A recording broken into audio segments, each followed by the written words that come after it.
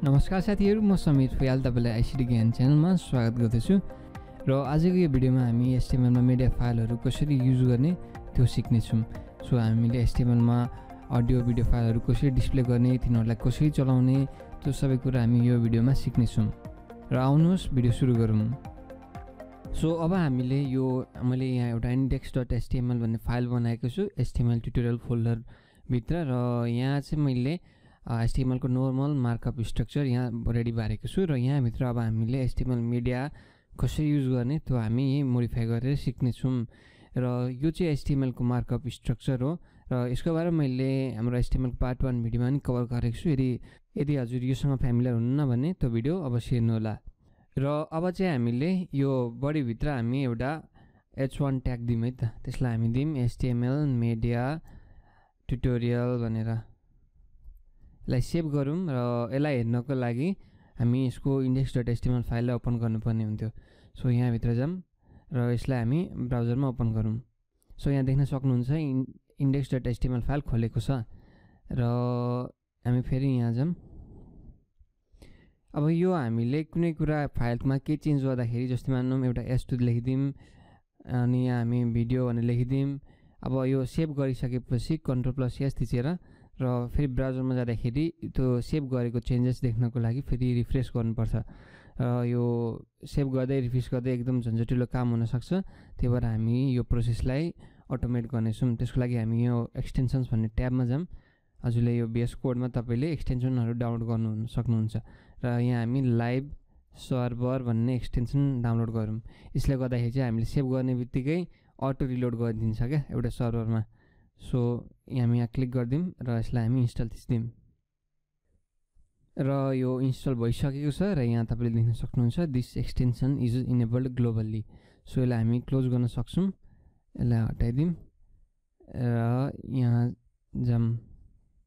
So यो extension install भइसकेपछि तल तपाईले देख्न सक्नुहुन्छ एउटा गो लाइभ भन्ने अप्सन।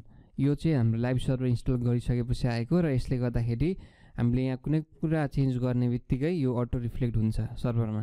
सो यसलाई टेस्ट गर्नको लागि हामी गो लाइभमा थिचिदियौं र यहाँ देख्न सक्नुहुन्छ यसले एउटा लोकल सर्भरमा index.html भन्ने फाइल ओपन गरिदिएको छ र अहिले हामीलाई यो चाहिदैन। यसलाई हामी क्लोज गरिदिन्छौं र यसले काम गर्छ कि गर्दैन हेर्नको लागि यसलाई हामी अलिकति मिनिमाइज गरिदिएर हामी यहाँ फेरि केही चेन्जेसहरु लेखौँ है त। हामी h1 र h2 को बीच एउटा hr दियौं र सेभ गर्दियौं र सेभ गर्ने बित्तिकै यो अटो रिलोड भइदियो र चेन्जेसहरु देख्न पायौं। र अब चाहिँ हामी कसरी भिडियोहरु हाल्ने त्यो हामी यहाँ हेर्ने छौं र त्यसको लागि चाहिँ हामी अब HTML मिडिया फाइलहरुसँग काम गर्ने हुँदाखेरि हामीलाई मिडिया फाइल्सहरु त स्योरली चाहिन्छ। त्यसरी मैले यहाँ दुईटा फाइल पारेको छु। यहाँ मैले दुईटा फाइल रेडी पारेको छु। एउटा भिडियो छ र एउटा MP4 छ। सो यसलाई हामी ओपन गर्दियौं। सो यो भिडियो चाहिँ एउटा सिम्पल क्लास अफ क्लान को एनिमेसन मुभी हो र अर्को चाहिँ हाम्रो यो एउटा audio.mp3 छ।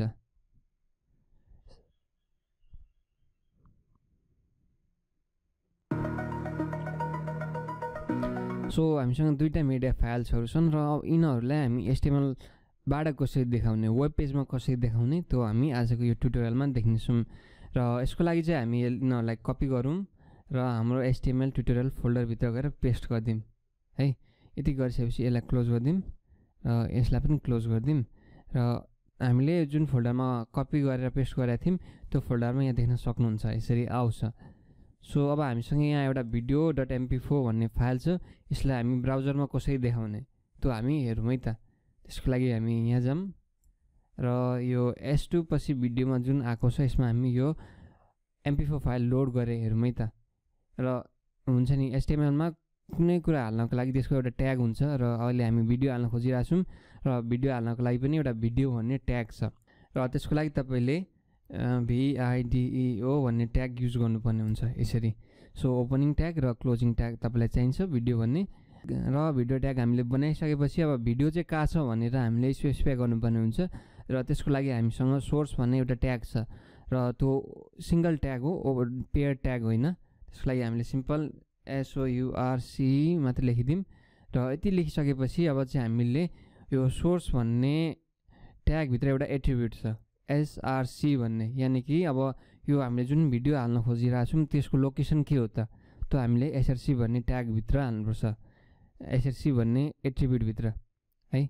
सो अब यसमा हामी फाइलको नाम दिउँ। अहिले हामी index.html फाइल यहाँ छ र यही साइडमा video.mp4 छ, त्यही भएर हामी यसलाई video.mp4 भन्ने लोकेसन यहाँ दिउँ है त।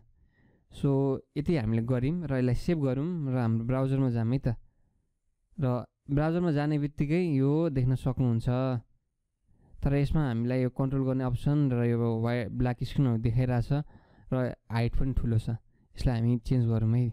यसलाई फर्स्ट त हामी एउटा हाइट दिन्छौँ 400 र विथ दिन्छौँ 300। यो सब एचटिएमएलको एट्रिब्युटहरू हुन् र यी एट्रिब्युटले गर्दाखेरि यो भिडियोको डाइमेन्सन हामी सेट गर्न सक्छौँ है। र यसमा हामी यो पेज प्ले गर्ने अप्सनहरू पनि दिनको लागि यहाँ हामीले कन्ट्रोल्स भन्ने एट्रिब्युट दिन सक्छौँ।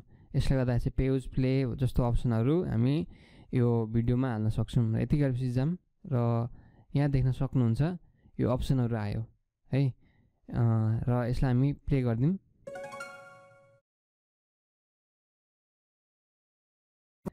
र प्ले गर्ने बित्तिकै हाम्रो फाइल, हाम्रो जुन MP4 फाइल थियो त्यो लोड भयो। र एउटा कुरा अर्को के मेन्सन गर्न चाह्यो भने हामीले यहाँ यो सोर्स भन्ने ट्यागभित्र अर्को एउटा इम्पोर्टेन्ट एट्रिब्युट मेन्सन गर्नुपर्ने हुन्छ, त्यो हो टाइप।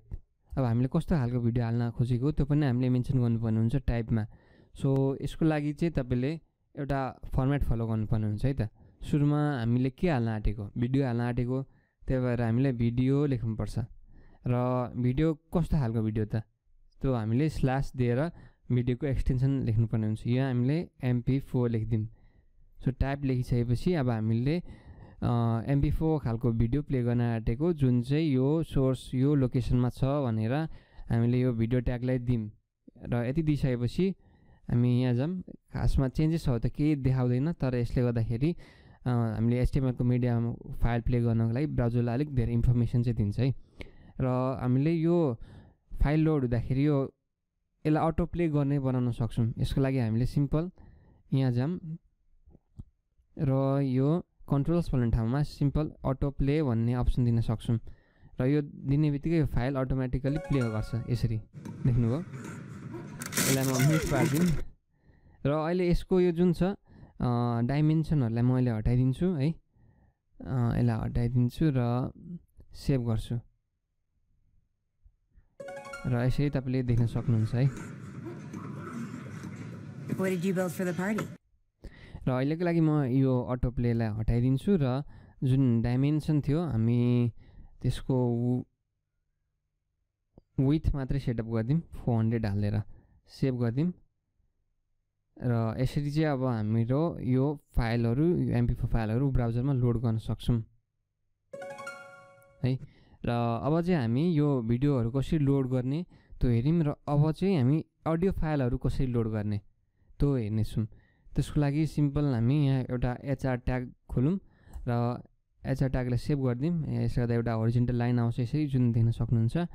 र यसभित्र हामीले एउटा अर्को H2 ट्याग बनाऊँ र यसलाई हामी दिउँ अडियो भनेर सेभ गरौँ। सेभ गरिसकेपछि अब यहाँ हामीले जाऊँ यहाँ। सो हाम्रो यो फाइल एक्सप्लोररमा यहाँ देख्न सक्नुहुन्छ हामीसँग यो audio.mp3 भन्ने एउटा फाइल पनि छ। यसको लागि हामीले सिम्पल यहाँ गएर फेरि अब हामीले अडियो हाल्न खोजेको त्यसको लागि पनि HTML मा अडियो भन्ने एउटा ट्याग नै छ। त्यही भएर हामीले एउटा अडियो भन्ने ट्याग ओपन गरिदिउँ। र यो ट्यागभित्र पनि अब हामीले अडियो हाल्ने त भन्यौँ, तर अडियो कहाँ छ र कस्तो खालको अडियो हाल्ने भन्ने बुझाउनको लागि हामीले फेरि सोर्स ट्याग हाल्नुपर्छ यसमा। त्यसको लागि हामीले सिम्पल सोर्स भनेर हालिदिउँ यहाँ यसरी। र यहाँभित्र हामी यसको लोकेसन दिउँ है त SRC एट्रिब्युटभित्र। र के हो त नाम audio.mp3 है। र यसको टाइप हेरौँ है त। र टाइप भनेको यो अडियो हालिदिउँ र स्ल्यास दिएर यो कुन फाइल हो त MP3 फाइल हो। त्यही भएर हामी यसलाई एउटा ध्यान दिनुपर्ने कुरा के छ भने यो MP3 फाइल हुँदाखेरि चाहिँ यसलाई हामीले audio/mpeg दिनुपर्ने हुन्छ यो। र यहाँ यदि WAV फाइल भएको वेब फाइल भएको भए हामीले यहाँ WAV दिन्थ्यौँ, तर यहाँ MP3 फाइल छ र यसको लागि मात्र हामीले MPEG दिनुपर्ने हुन्छ है, यो चाहिँ ध्यान दिनु होला। र अरू जस्तै भिडियोको केसमा चाहिँ जुन एक्सटेन्सन छ त्यो यहाँ दिँदा भयो र यसलाई हामी पनि कन्ट्रोल्सहरू दिन सक्छौँ है, यसको जस्तै।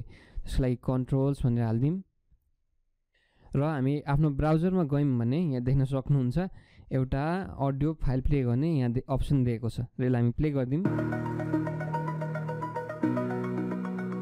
सो अडियो फाइलहरू प्ले भएको छ र यसमा हामीले कन्ट्रोल गर्ने अप्सनहरू पनि देखेको छ, भिडियोहरू भोल्युम बनाउने अनि साइडमा हामीले डाउनलोड गर्ने अप्सन, यो सबै यो ब्राउजरले दिएको अप्सनहरू हुन् है। र यसरी हामीले HTML-मा भिडियो र अडियो कसरी हाल्ने त्यो देख्यौँ। र अब हामी एउटा सानो कुरा के सिक्नेछौँ भने अब यदि हाम्रो ब्राउजरमा जानुहुन्छ र यहाँ माथि हेर्नुहुन्छ भने यहाँ एउटा कुनै पनि आइकन छैन, एउटा सिम्पल ग्लोबको आइकन छ र सिम्पल HTML मिडिया जुन हामीले टाइटलमा देखेको छौँ, हेड ट्यागमा जुन टाइटलमा दिएको थियौँ त्यही छ। तर यदि हामीले यहाँको आइकन चेन्ज गर्नु पर्यो भने अब जस्तै तपाईँले हुन्छ नि कुनै पनि वेबसाइट जाँदाखेरि त्यसको आइकन यहाँ देख्न सक्नुहुन्थ्यो र हाम्रोमा पनि त्यो सेट गर्न चाहिँ सक्छौँ है। त्यसको लागि चाहिँ हामीले के गर्नुपर्ने हुन्छ भने एउटा आइकन जस्तै एउटा फाइल चाहिन्छ, PNG फाइल भए पुग्नको लागि चाहिँ। र जस्तै हामीसँग एउटा फेभिकोन भन्ने PNG छ है र यो इमेज छ र यसलाई हामीले यो टपमा राख्नु पर्यो भने चाहिँ हामीले यसमा देखाउने हुने बनाउनु पर्यो भने चाहिँ हामीले यसलाई पनि HTML-मा इन्क्लुड गर्नुपर्ने हुन्छ है। त्यसको लागि म यसलाई सिम्पल कपी गरेर हामी HTML ट्युटोरियल भन्ने फोल्डरभित्र हालिदिन्छौँ र हामी यहाँ जाऊँ र यो हालेको हामी यहाँ देख्न सक्छौँ favicon.png भनेर है। र हामीले जुन ब्राउजरको ट्याबमा आउँछ त्यसलाई favicon नै भनिन्छ नाम, त्यही भएर मैले यसलाई नाम नै favicon.png भनेर हालिदिएको छु। र यसलाई लोड गर्नको लागि तपाईँले सिम्पल यो हेड ट्यागभित्र हामीले गएर एउटा लिङ्क भन्ने ट्याग बनाउनु पर्ने हुन्छ है। र यो पनि एउटा सिङ्गल ट्याग नै हो, यसलाई क्लोज गरिराख्नु पर्ने जरुरी छैन। र यो लिङ्क ट्यागभित्र चाहिँ हामीले धेरै कुराहरू मेन्सन गर्न सक्छौँ र अहिलेको लागि चाहिँ हामीले यो फेभिकोन हाल्नु छ। त्यसको लागि चाहिँ के गर्न सक्छौँ भने हामीले सिम्पल यहाँ हामीले एउटा रेल भन्ने एट्रिब्युट युज गर्न सक्छौँ जुन लिङ्क ट्यागको, र रिलेसन के हो भनेर हामीले यहाँ मेन्सन गर्नुपर्ने हुन्छ। र अर्को एट्रिब्युट चाहिँ हामीले href है, hrefले चाहिँ हामीले के हाल्न खोजिरहेको छौँ त्यसको लोकेसन हाल्नुपर्ने हुन्छ। र अहिलेको लागि hrefमा हामी यो फेभिकोन हालिदिउँ, favicon.png र यो के हो त एउटा आइकन हो, त्यही भएर हामीले यसलाई रेलमा आइकन भनेर हालिदिउँ।